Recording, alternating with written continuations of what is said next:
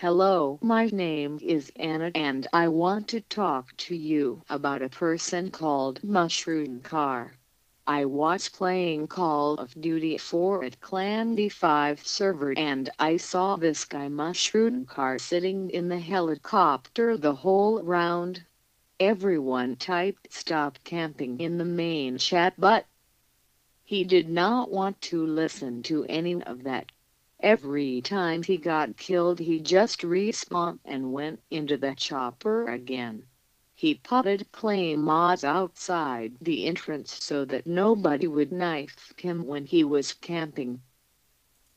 My point is that I think camping is boring and people that camp should be permanently banned from the game.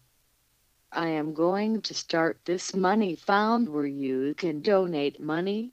And with this money that you donate I will make sure that campers get perm banned from every server in the world.